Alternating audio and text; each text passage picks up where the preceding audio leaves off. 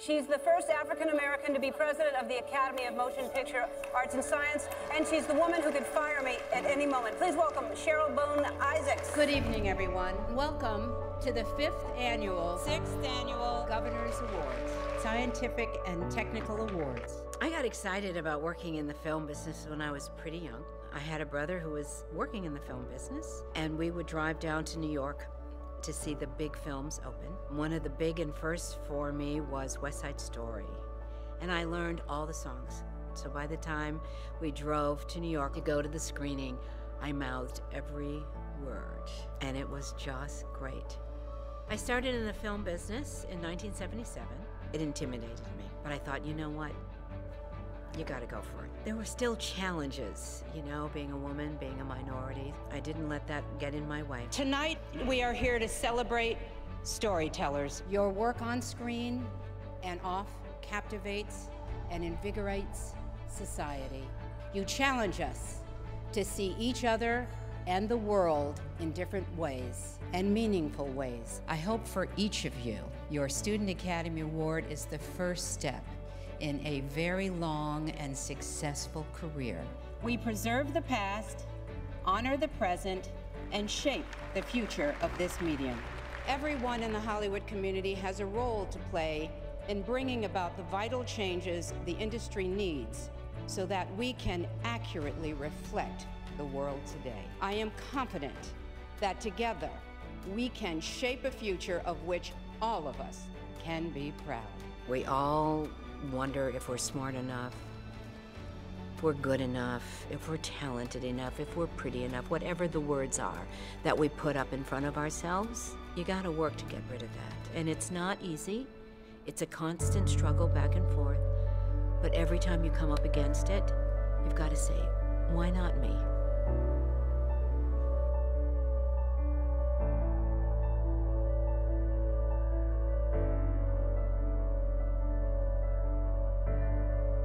To the movie-going audience around the world, thank you.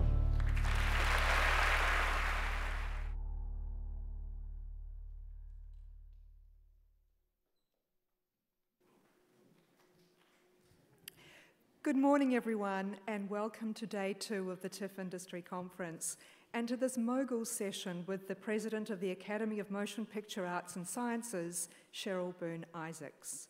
My name is Kathleen Drum, and I'm the Industry Director at TIFF. Before we get started, I'd like to take a moment to acknowledge our sponsors and supporters who make everything that TIFF does possible.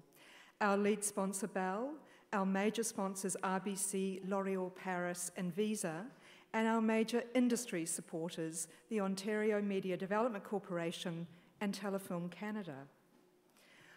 I'd also like to honour the original keepers of the land which we know of today as Toronto by acknowledging the Mississaugas of New Credit, the Haudenosaunee and the Huron-Wendat. Thank you for hosting us here today and for hosting TIFF year-round. After the recent Oscars So White controversy, Cheryl Boone Isaacs has led a deliberate strategy to open up Academy membership. In June, nearly 700 new members were announced in a lineup that embraced internationalism and diversity. Moreover, Ms. Boone Isaacs has stated publicly that she is committed to doubling the number of female and minority members who can vote for the Oscars. Leading us on a journey through Cheryl's career, her personal philosophy, and her ambitious goals for diversity and inclusion is Cameron Bailey, who was the artistic director of the Toronto International Film Festival. A passionate advocate for Toronto's own multicultural immigrant culture, he has a strong belief that films should not just deliver great performances, but tell stories that reflect who audiences really are. Cameron Bailey is responsible for the overall vision and execution of the festival. He has been programming for more than 20 years, and as a former film critic and journalist, has worked in radio, television, and in print.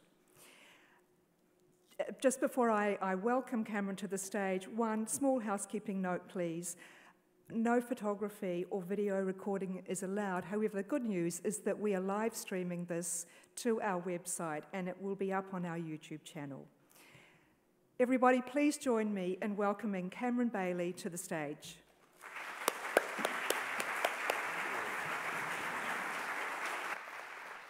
Thank you, Kathleen. Good morning, everyone. Welcome. Thanks so much for coming to this conversation with Cheryl Boone Isaacs. We try to have the conversations that matter during the festival. We're all here to see films and sometimes to buy and sell films, but it's also important, I think, to understand the context within which we do that, and this is what we want to do this morning. Cheryl Boone Isaacs was recently re-elected for a 4th term as president of the Academy of Motion Picture Arts and Sciences. She represented the public relations branch at the Academy as a governor for over 24 years. And in 2012, she produced the Academy's 4th annual Governor's Awards. She also heads CBI Enterprises, Inc., where she's consulted on marketing efforts on such films as The Call, The Artist, The King's Speech, Precious, Spider-Man 2, and Tupac Resurrection, so she's got range.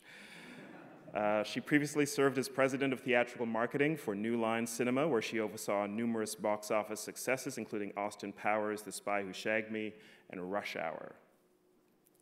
And before joining New Line, she was executive VP of worldwide publicity for Paramount Pictures, orchestrating the publicity campaigns for Best Picture winners Forrest Gump and Braveheart. She is also now, in addition to her duties at the Academy, an adjunct professor at Chapman University's Dodge College of Film and Media Arts. Please join me in welcoming Cheryl Boone Isaacs.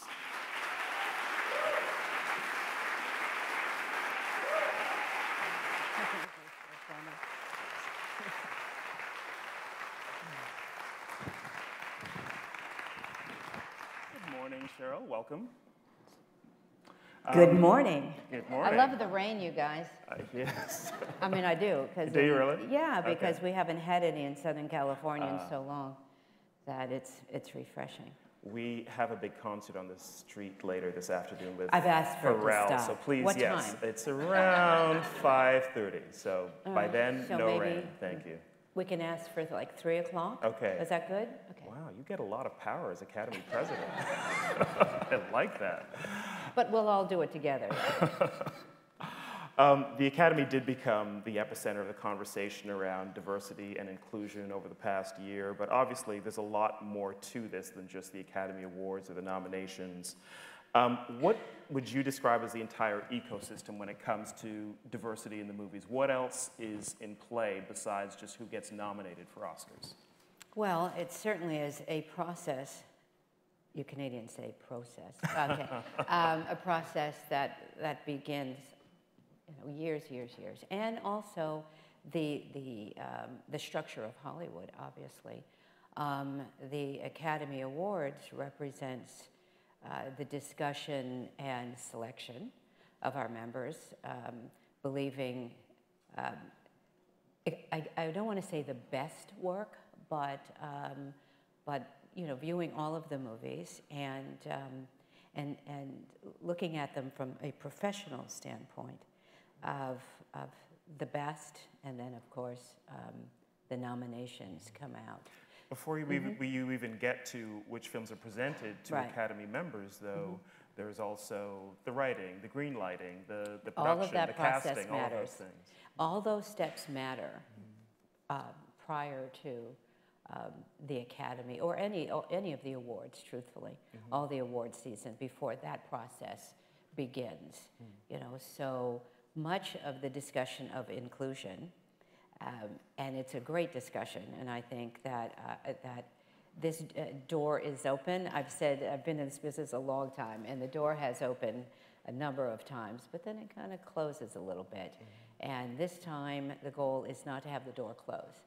And by that, I mean from the very beginning, with hiring practices and promotion and mentoring, especially promotion, and really pulling people along in the different skill sets that it takes to make a motion picture and to be able to build a career. So there is a lot involved in this when we're talking about inclusion. Why do you think people focus so much on what gets nominated for Oscars?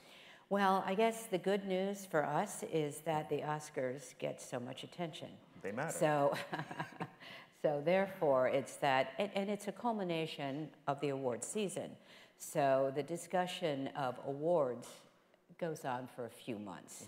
And then it comes to what I refer to as, anyway, our big night out, our big public night out. And we do get a sizable audience, which is wonderful, and we love the conversation that people are talking about film. I mean, that's what's important, is talking about film. So because of that, I believe that every little thing that happens seems to be newsworthy. I know that newsworthy element has been a big part of what you've gone through over the last several months. Can you talk a little bit about what the media has gotten right, if we can cast the media as kind of a single entity here, and what they have missed maybe in covering this story? Well, one thing that seems to keep popping up is a fascination with numbers. And that's, you know, we did set out, and we are going to just charge forward with increasing our inclusion and diversity within our ranks as members, as well as our governance. And so we have labeled that our A2020 initiative, so that each year we are looking at a progress in order to reach goals. Can you talk us through that a little bit in terms of what you're trying to reach by 2020? We want to increase our inclusion by 50%, if we can. 50% women, 50% people of color. How is that together? Broken down? Together, yes, Okay. yes. Gender and race, and it's a big goal, that is for sure. But you have to set a big goal. If you don't set a big goal, then what's the point? You know. And so each year, and certainly this last year, we brought in 683 members. Our goal also is inclusion, that includes international, because there are great filmmakers around the world.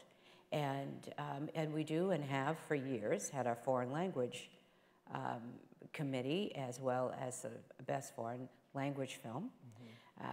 And so we want to recognize the talent that is out there. And certainly film around the world is really blossoming and really growing in many new countries, new territories, which is a wonderful thing. I think a lot of us who attend film festivals were really excited to see some of the international candidates that you were proposing for membership.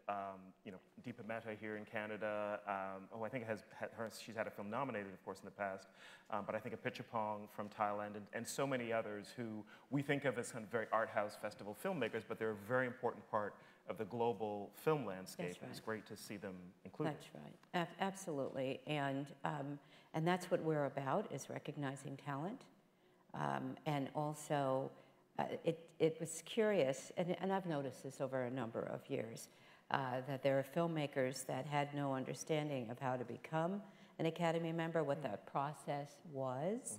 So we've spent quite a bit of time this year of explaining it, and encouraging our members, who I view as ambassadors for the organization, to look about and around in their work environment, and to make an absolute effort to look for talent that is not currently a member, and explaining who we are, what we are, and encouraging them to become members, which is why we were able to get to such a high number this year.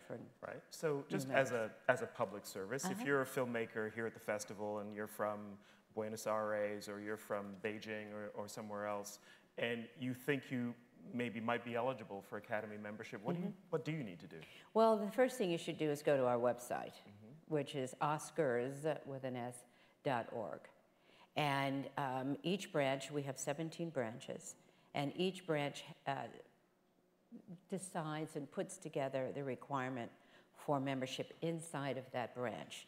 So you'll have directors looking at directors, screenwriters looking at screenwriters, because that is the only way, you know, they recognize and know what the talent is and the work that's been done.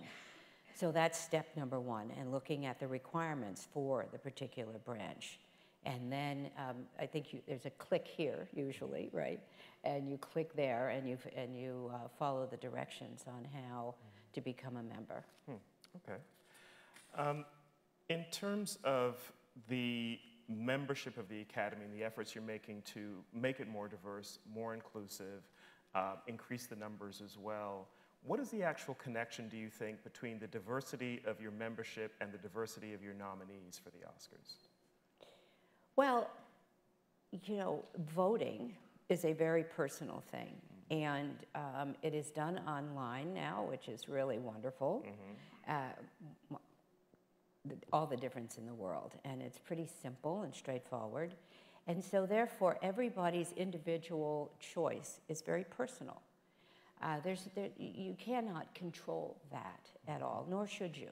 That is over 7,000 professionals who know exactly what they're looking for, which is why so often it differs from the public opinion, because the public opinion, which is perfect and wonderful, is about, I liked it, you know, a story moved them in some sort of a way, which is exactly what our business is to take you on some sort of a journey.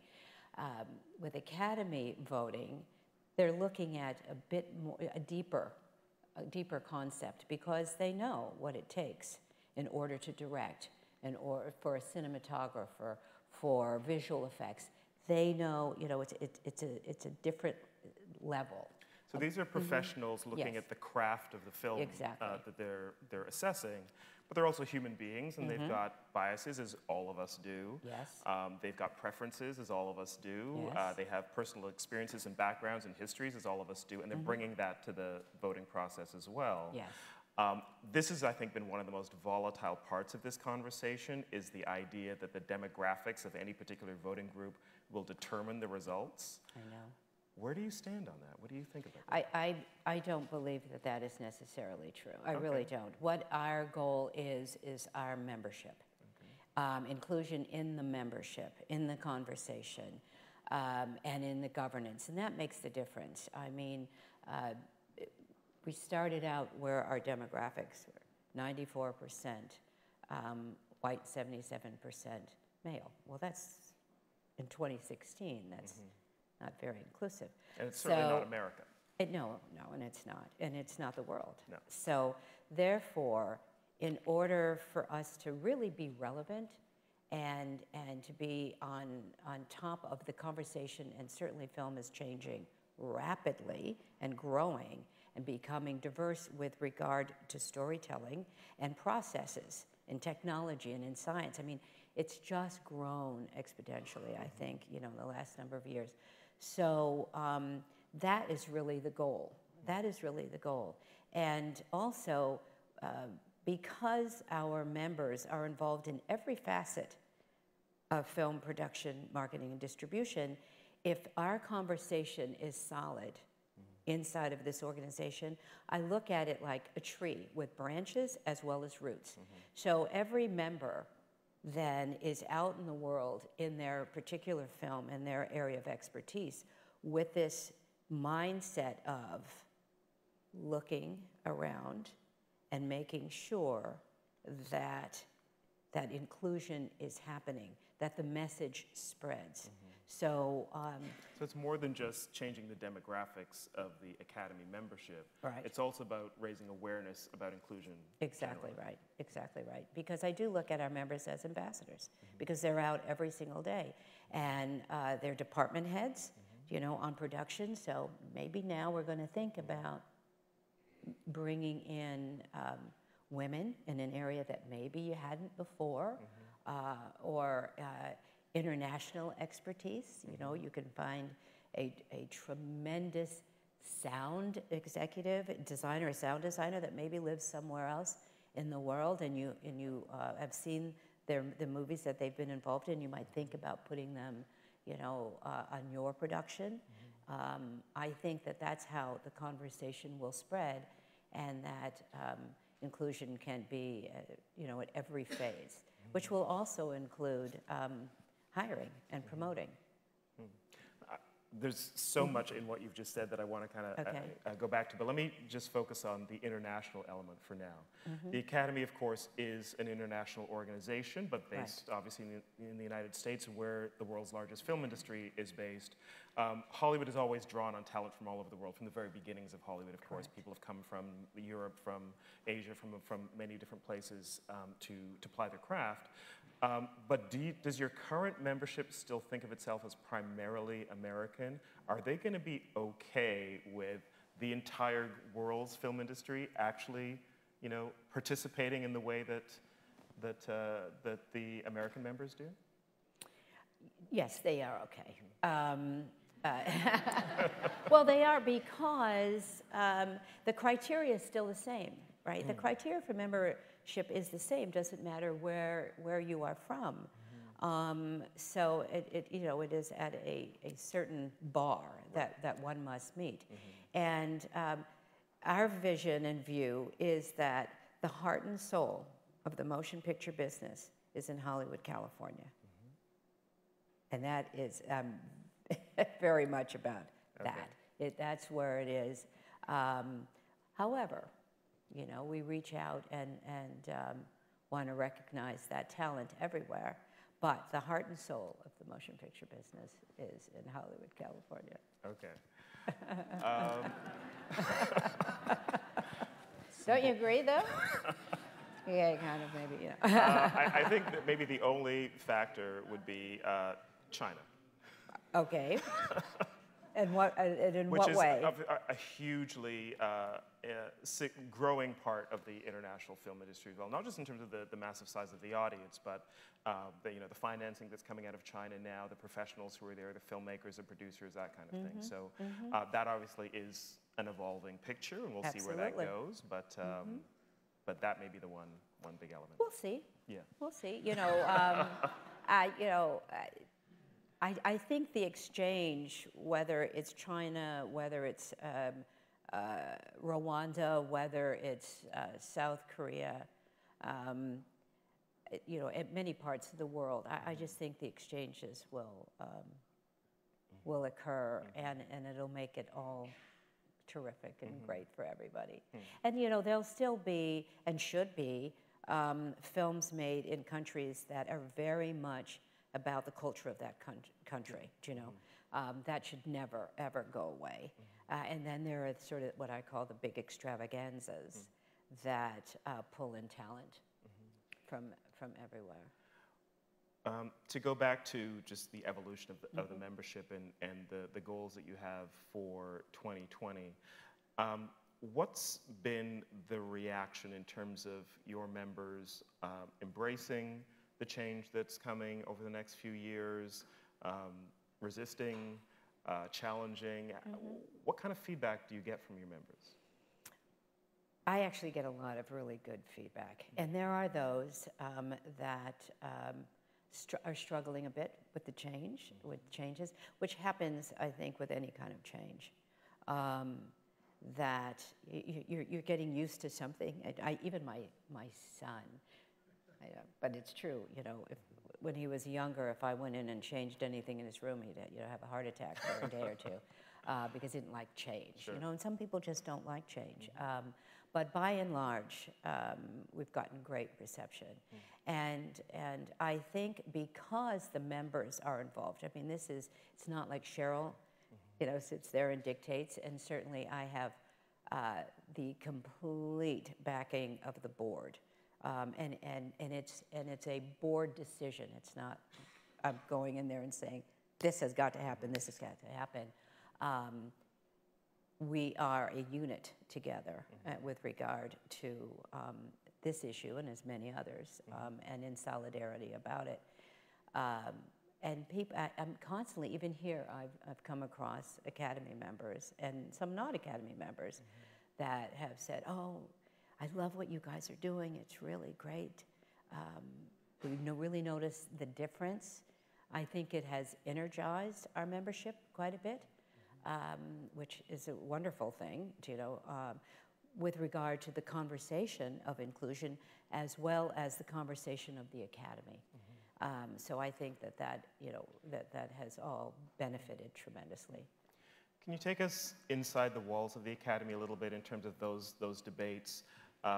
When you're talking to the board, the heads of the branches, and practically, what do they need to be aware of, to understand, to figure out before they can get on board with change, if change is coming? What kinds of conversations are actually helping to move you forward? Well, I would say the biggest is we all of us, sort of live in our own bubble. We live in our own environment, whether at home, and our friends, and how we socialize. And certainly in this business, making a movie is like a family, right? And you're there and you're involved for months at a time, all together. And then you have your time off, depending, how long that is. And then you go to another group. So the big issue for me with our members is to have everybody sort of look up, if you will. Get your peripheral vision out and look a little further than what your world is. Because that really is what stops a lot of movement. I think it's not intentional. People do not sit around and say, I don't want that one, or I don't want those, or that sort of negativity is not there. It's more about the world that you function in. Just what you're used to. It's just what you're used to. Sure. It's like filmmakers who hire the same members of their crew, because they know that those people will deliver exactly what they need and want. They can go shorthand, and that's what happens. There's always conversation about in Hollywood. Well, you can't get a good career. You can't get hired unless you know somebody. Well, in truth, that is a little bit of truth, because it is a fast-moving industry. There's a lot of money involved, and therefore everybody wants, they want it now. They want to get it done. They want professionalism. So you do tend to not look further than your own space, okay? And we're asking everybody to look further right now in every single way. Because then if you do, and then it'll start becoming natural, At first it's a little more difficult. You're spending more time thinking about it, and then I think at some point, and hopefully very soon, it won't be that conscious. It's just how your brain is starting to work. Now, I only go to LA maybe 3-4 times a year tops, but even I frequently find myself in meetings where I am the only person of color. I'm sure in your years in the industry, even before you took on this job, there were many times where you were the only woman or the only person of color in the room. And those rooms are often where decisions get made. That's right. How does that change? Having more diverse viewpoints in the room. Yeah. That is a goal. That is absolutely a goal. It has to be an effort. It has to be an effort by companies. And like I said, our membership includes studio executives, production executives, distributors, as well as directors and cinematographers and animators and visual, all across the board. And if this conversation continues, then people will notice. And actually, we've seen this with a number of companies that realize that they look around the room and they're producing a movie, that has men and women in it, and yet no one in the room. There's no women in the room. It's like, really? I think that is being noticed more and more, and there is much more of a conscious effort, as well as, and I notice it in casting quite a bit as well. What do you say to people who will say to you, Hollywood is a meritocracy? The people in the room are the best people for that particular decision. And that's just how it is. The best people rise to the top, and it just happens to look the way it does. I don't believe that, you see, because if you're not thinking outside of your bubble, how do you know that that's the best? You have to work at this, and there are so many wonderful movies that are coming out now that's showing, you know, not a lot of new talent. And I think that the more that we see talent that is more diverse, the more we recognize, oh my goodness, they're actually out there. And we should look at that and hire, and certainly in the room, because that's where a lot of discussions are made. In our branches, you know, each one of our branches has an executive committee, right? And so we are committed to making sure that each one of these committees is diverse across the board, because that's where the decisions are made with regard to recognition, for recognition of talent in our many different awards, not just Oscars, as well as membership. Because if that doesn't happen, if you don't have a diverse group of people in a room making decisions, then it's always going to be pretty narrow. Now, there have been some individuals who've made concerted efforts and very visible efforts to make their work in Hollywood and the film industry more inclusive. Ava DuVernay, of course, with Queen Sugar, and hiring a crew of directors that were all women, and then a very diverse mix of ethnicities as well. Right. J.J. Abrams, through his company and the work that he's producing, and again, seeking out diversity. Right. Quite deliberately. That's right. What do you think of that, and is that a part of what you need to see happen to actually change what happens at the Academy? Absolutely. Okay. And they're all members that you're talking about, you see. So that's how we're seeing the progress. And you don't have to be an Academy member for this to happen by any means, but certainly with Ava and JJ, Plan B has been tremendous about it. Ryan Murphy, his production company, are all really looking at their staffing, their hiring, and the more that happens and the more we see it, the more the conversation grows, and it becomes more than a conversation. It actually becomes action, because we can all talk, and nothing happens, and we've seen this. We've seen this for many years. That's why we're all very proud. I'm very proud of our class this year, our new members this year, that it was such a solid number and representing a diversity of age. I mean, you know, our oldest new member, I think, is 90, 91. So it's not about age at all. It's about your activities, your skills, your involvement with the industry. So there are, speaking of age, there are some members who have said, you know, you're trying to push me out the door because I've reached a certain age, and that this is in fact ageist, your push for greater inclusion. What do you say to that? Well, first of all, I just don't understand it. I maybe would understand it if we said something like, our membership is at 7,000. We want to keep it at 7,000. We want to bring in new members, therefore we have to move people out. And that's not the point. I mean, that's never been, that's been a frustrating thing for me, is this concept of we're moving people out in order to move people in. That is not true. It's not happening. Not even. I wanted to ask you, when the Oscars So White hashtag first surfaced, it was actually over a year ago. It wasn't just for this year's Academy Awards season. It was for the previous as well. But it was started by a woman named April Rain on Twitter. I'm curious about two things. She's an African-American woman, as are you. What did that feel like to be kind of pitted against each other in a way? I never really looked at it as being pitted against each other. April was pointing out a truth, actually, right? That out of the acting categories, that there was no diversity, people of color, obviously, because there were women. But it's always curious to me, you know, the different in other award shows. Nobody talks about them. You know what I mean? They only talk about us.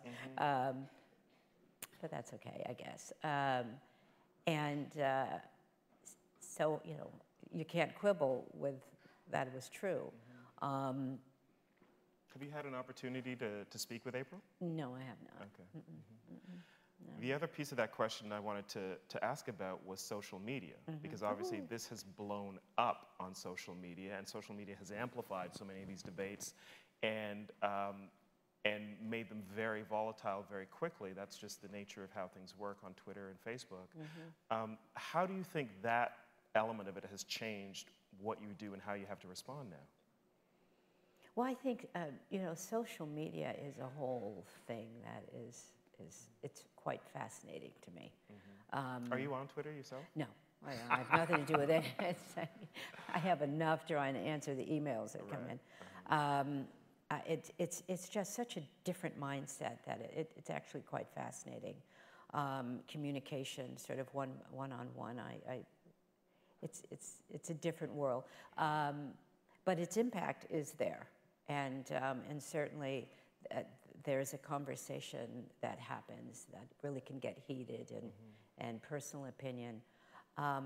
What we have to stay focused on, however, is our goals.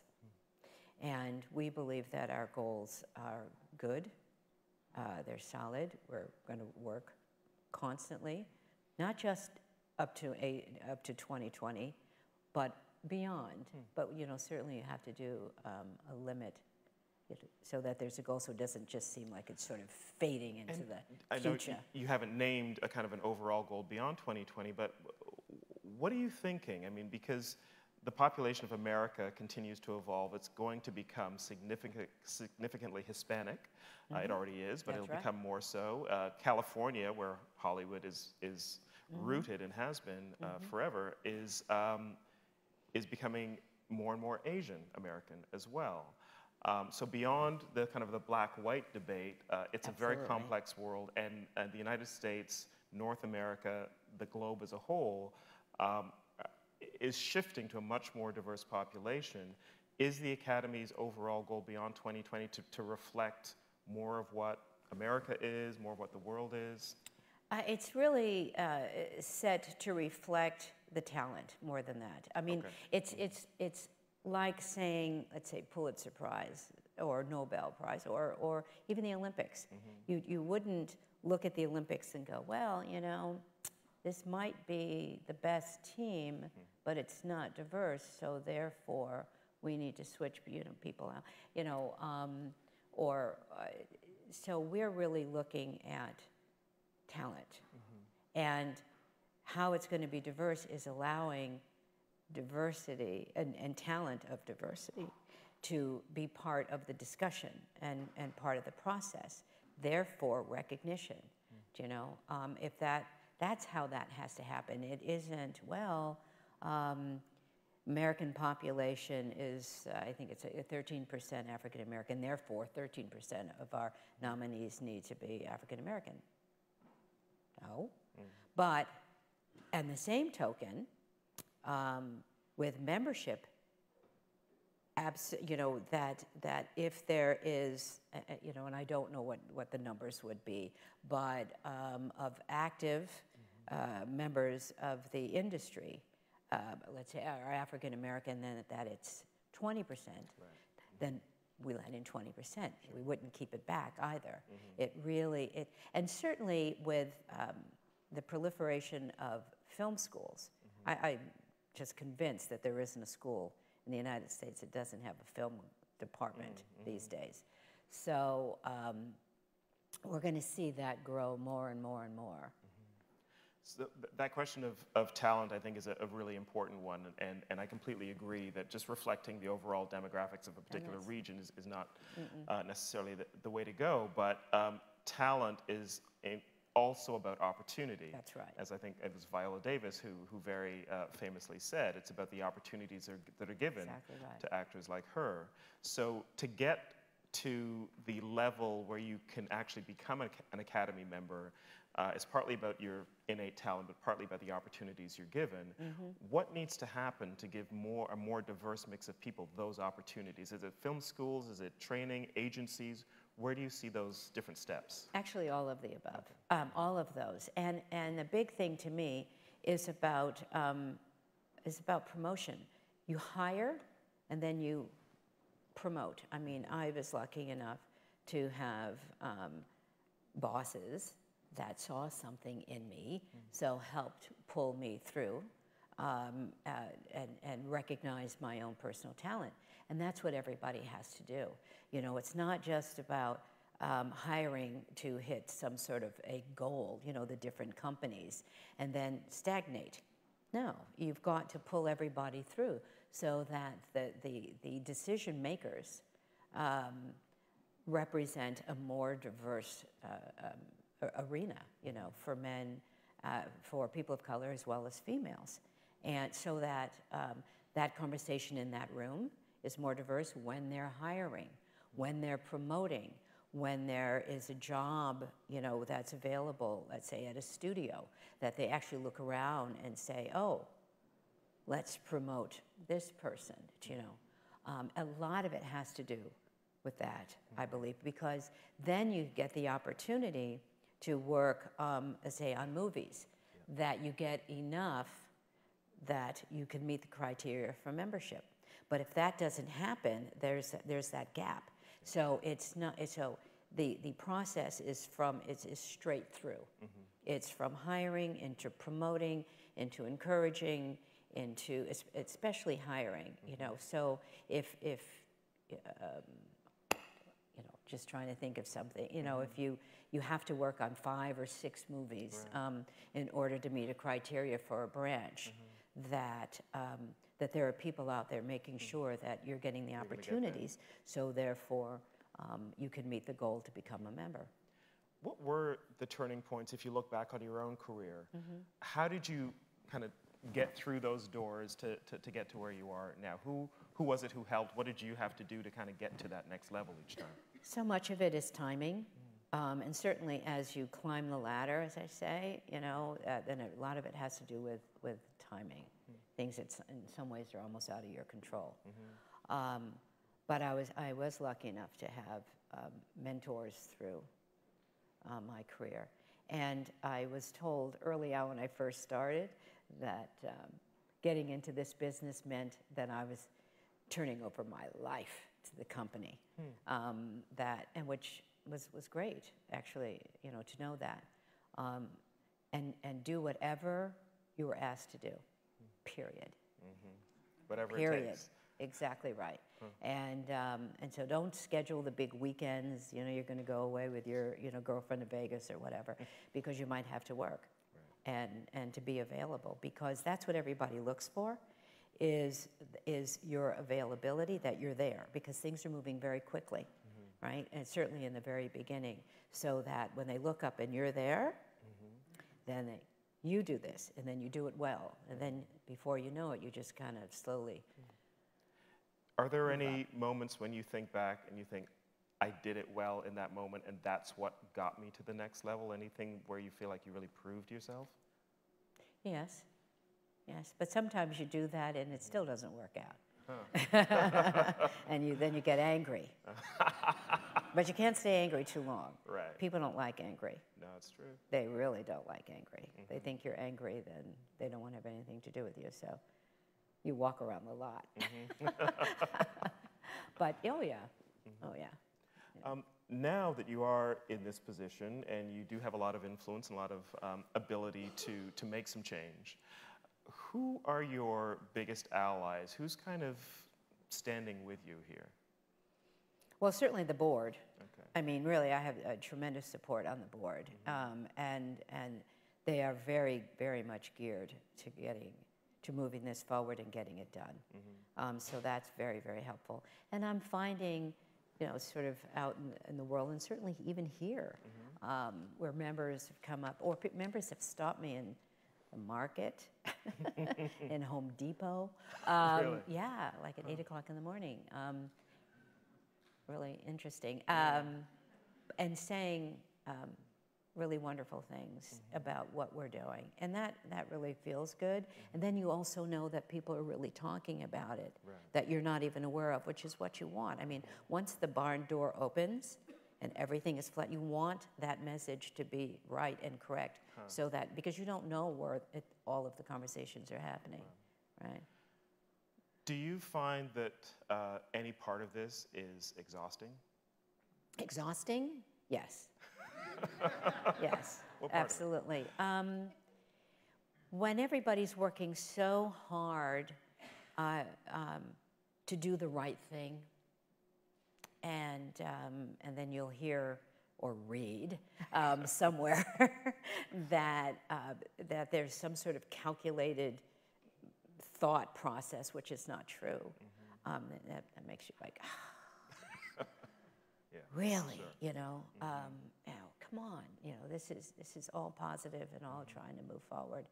So I don't understand that, but you know, you get angry again, but for a short period of time, and then you know you move on. And in those conversations in the market, in the Home Depot, do you find that you're having to kind of educate in a way, or is it a matter of just listening, or what's the actual work of those conversations? Well, those encounters are all good. You know, really, you know, even from non-members. One time in the market, a gentleman who worked crew in production, and he was Latino.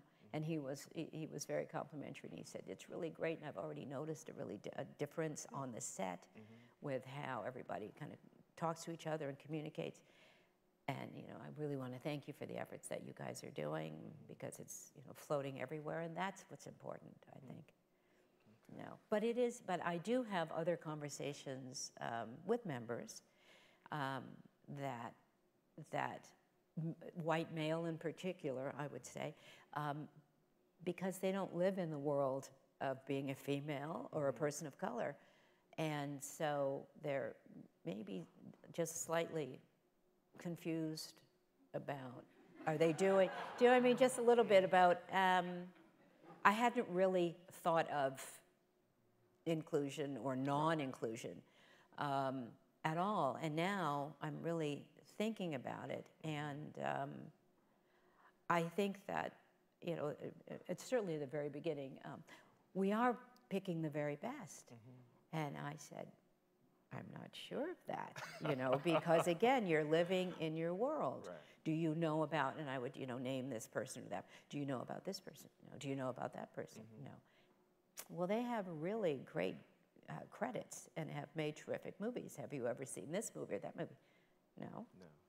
And so you go, well, then are you sure? You know, rethink that thought now, that we really are bringing in the most talented, if there are a number of people we've just mentioned that meet the criteria that you don't know. Interesting.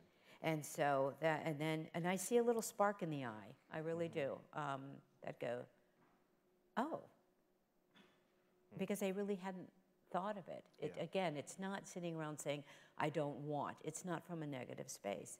It's just the world that you live in. And you have to just try to expand that. We all do, I think, we as much all as possible. do. It's sort of natural. One of the kind of the case studies for me in this past round of Academy Awards was the film Creed, Ryan Coogler's film, because I was quite moved by that film. But it was a case study for me because it was both an African-American film in many ways by a black director, majority black cast, but it was also a continuation of a much-loved series, the Rocky series. And I can imagine, as I was watching it, that I'm seeing things in the relationship, you know, between Michael B. Jordan and Tessa in the film that really speak to me in terms of just black love on screen. That's right. But then somebody else is watching Sly Stallone's performance and that connecting that to the long history they have with him since the original Rocky in 1976. And that's a different emotional reaction. That's right. You can watch the same movie and get completely different things out of it based on where you're coming from. And I imagine that has got to feed into how people decide on the quality of a film and what is best. But you know, that's what movies are. I mean, we all sit in a darkened room like this, you know, a couple of hundred people all together, and we're all looking at the same movie. But we take away something different personally, right? You're going to look, you know, you walk out of movies with friends of yours and, I really like that. Wasn't it really great? Not so much. Didn't you like da-da-da-da? Nah.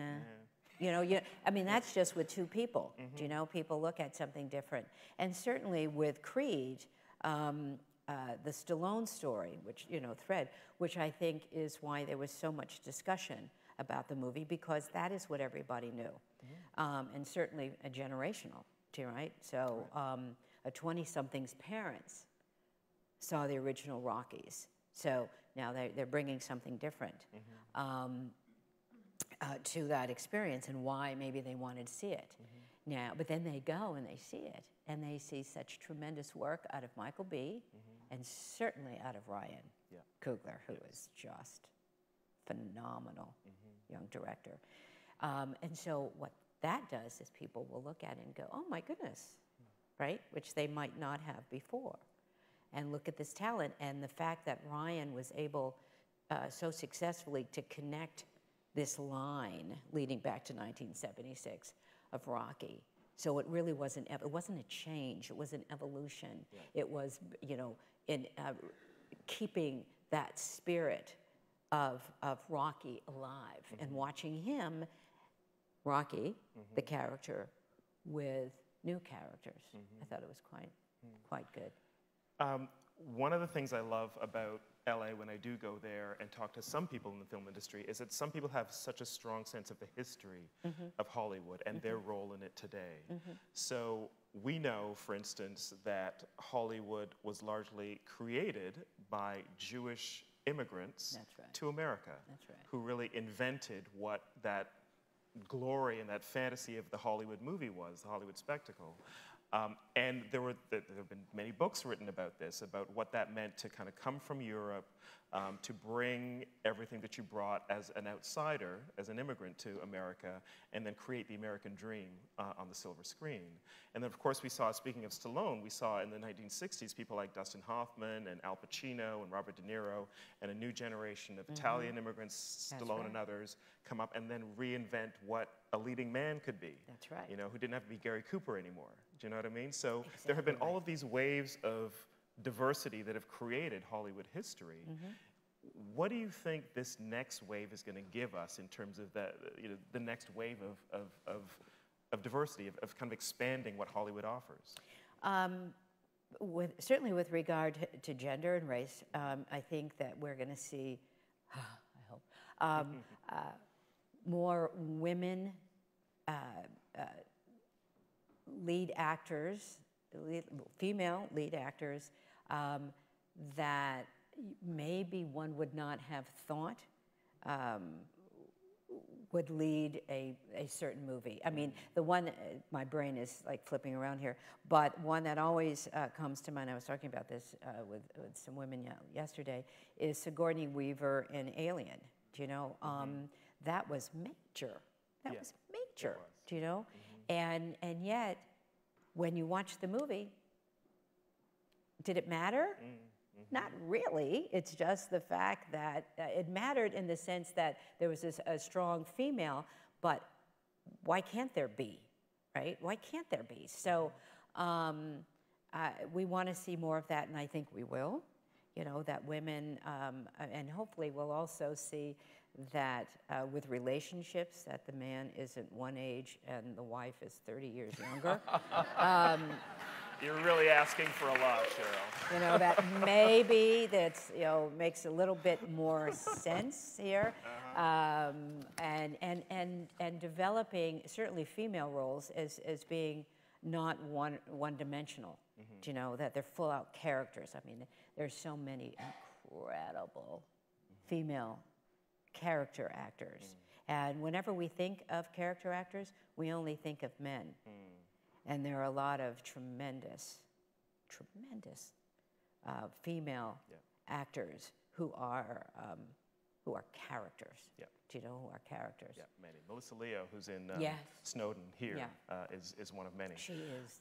We've talked a lot about gender, a lot about ethnicity in terms of diversity. We haven't talked about sexuality or gender identity. That's becoming, I think, more and more of a sort of a visible, present conversation. And obviously, gay people have had a huge role in shaping Hollywood as well. Right. For you, what is that piece of the inclusion conversation? Well, it's been there. I mean, I think where it can grow is visually. So that means on the screen. Right. And that has to do with sexuality. It also has to do with special needs. Do you know, why not, you know, hire, say, someone who is in a wheelchair to play a character in a movie, you know, so that you see more of real life, you know, across the board. We spend a lot of time in filmmaking of being real, reality film. Authenticity. Yeah, authenticity and traveling around the world to get the locations. We'll get the people as well, do you know? And they represent across the board. They represent certainly diversity with gender and transgender actors, or, you know, that are in the movie, as well as people who have some sort of disability, that maybe they're in a wheelchair, whatever it may be. Do you know, that can certainly broaden out and make the casting more realistic. You know, even, you know, when you see scenes in metropolitan areas, you know, in movies, and you know, you've all seen the shot where you can see down a block, and everybody on the block is white, mainly male. Occasionally you'll see a few females, but that's not what it normally looks like in a metropolis, right? You know, it's a lot more diverse, right? Exactly. It's background. I mean, so why not, right? Yeah. Someone, you know, who has, you know, a seeing eye dog, you know, that's real. So why don't we get real? Cheryl, I like that idea of getting real. I think that's the best place to end. Thank you so much for the conversation this morning, and for all the work you're doing as well. Cheryl Boone Isaacs, thank you. So we're up and out, right? Thank you so much, Cameron and Cheryl. Thank you so much. Ladies and gentlemen, please join us for the next session at 11 o'clock, Women at the Helm, where we discuss